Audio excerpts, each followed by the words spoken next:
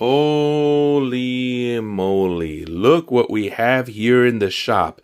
Now, some of you may remember that I was a little critical with Alta Labs' initial launch, especially since they're going up against some very mature platforms like Meraki, perhaps Fortinet, especially going up against Ubiquiti, which is a very mature, established brand. And lately, their upgrades to their software have really put them ahead. Now, here's the thing that I have to say about Alta Labs.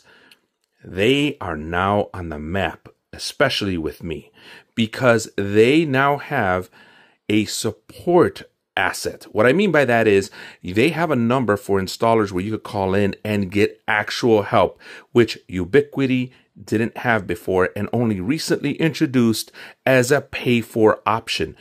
These guys are not charging you for support as an installer.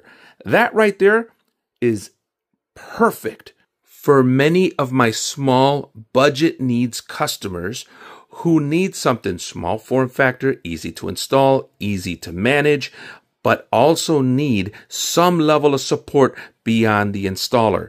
Having that right there from Alta Labs is amazing. As a matter of fact, as somebody who installs Ubiquiti and other equipment, it is a relief to hear that I have somebody I can call and ask questions to if I get stuck with something going on with their software. Remember the early days of Ubiquiti when all we had was forums and all the craziness as we got through their software bugs.